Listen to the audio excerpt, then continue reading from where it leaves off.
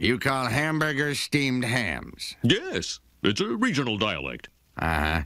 What region? Upstate New York? Connecticut. Connecticut is where they're actually from. Oh, and by the way, you and Edna Kerbauble hook up, then she leaves you for Ned Flanders, then she dies. You're in for a rough couple seasons, buddy.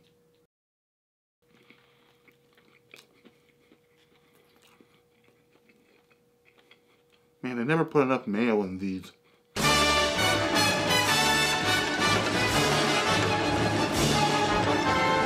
Yeah, believe it or not, steamed hams are a real food. Just head to any small town diner in Connecticut. And behind the dining counter, you'll see chefs cooking patties and melting the cheese, all in a custom-built steam cabinet. I know that sounds insane, but it results in a nice, juicy meat patty. And as they say in Connecticut, let's go cook us up some burgers. Yeah, George W. Bush was born in Connecticut. Wrap your head around that.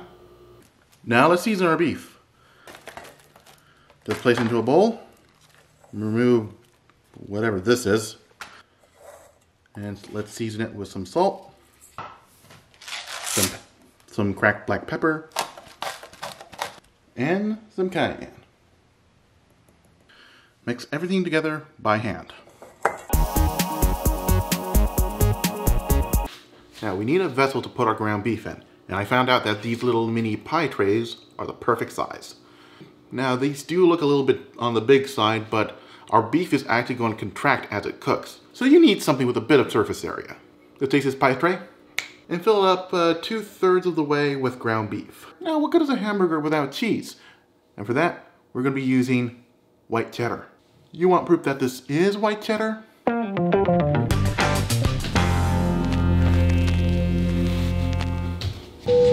Folks, this is your captain speaking. We just landed in Houston where the local time is 2:04 p.m.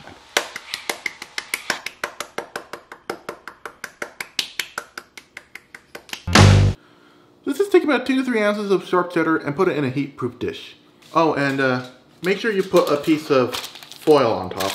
Because, at least with the sharp cheddar I bought, steam and melted cheese will result in a grainy, ugly mess. Now comes the fun part, the cooking. Now, I set up 2 pots. We'll cook the burger in one and melt the cheese in the other. Now, get a steamer basket and place it in your pots.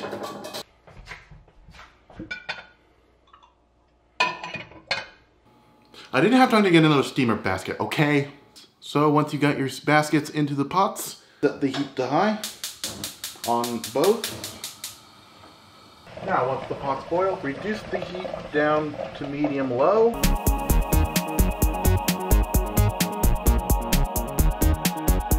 Slap on the lids. And let them cook for 15 minutes. Seymour! Okay, using a slotted spoon, place your patty on our burger. And take our melted cheese and just throw that stuff right on top. Carefully.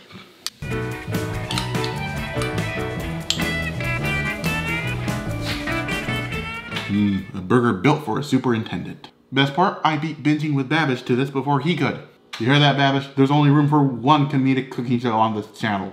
No, I have nothing against binging with Babish. He is an awesome YouTube chef that makes delicious food from shows and movies. I'm putting this disclaimer here so that no emotionally unstable drama addict, i.e. Keemstar, drives a wedge between me and Babish. In fact, I'll put a link to his channel on my page. Yo, Babs, how about returning the favor, eh? This has been Jay's Cuttin Kitchen. I'm CRJ, making cooking fun. I mean it this time.